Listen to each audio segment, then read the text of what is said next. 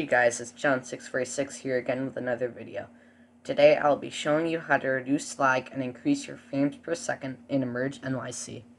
EmergeNYC is a great game but has always had lag issues, but if you know how to reduce it, you'll see a major difference. When launching the game, these are the settings that I use. They aren't the lowest, but they aren't lag intensive. I recommend the screen at 1680 by 1050. I have the graphics quality set to medium and use your default display. I also recommend that you have it windowed so you can access Discord and other third-party applications easier. When loading into the game, don't do anything on your computer. I would also recommend minimal tabs open in the background so EmergeNYC can use the maximum amount of RAM. When in-game, I personally use traffic, but it just depends on the PC.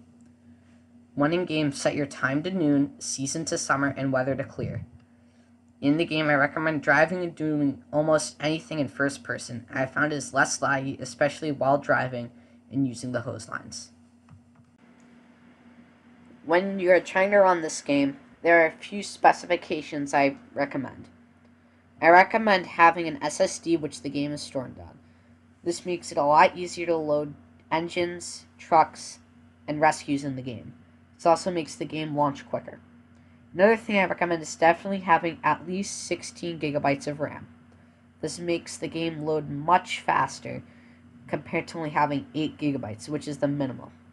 These are a few hardware specifications that I recommend when trying to run the game. Thanks for watching. Please like and subscribe for more videos. I release EmergeNYC gameplay videos every 2 to 3 days, so stay tuned. Thank you so much for watching. Hope this helped. Have a good day.